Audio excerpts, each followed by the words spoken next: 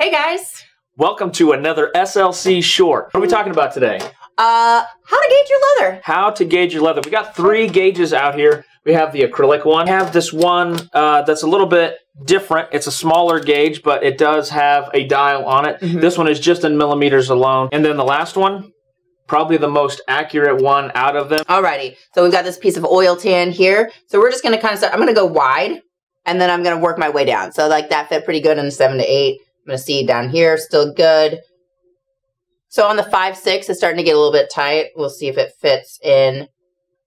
So it really is not going in that 4 or 5. So I'll switch you out. So this one, whenever it dials in, you push it down, go in a little bit further than the other one, and we can click it down, and we're right around the 2 millimeters there, which will come over. Right about 5 ounce, a little bit over. Big guy here. So what we're gonna do is we're gonna pull him close so we can get all the way in there. Let me pull your leather out of the way there.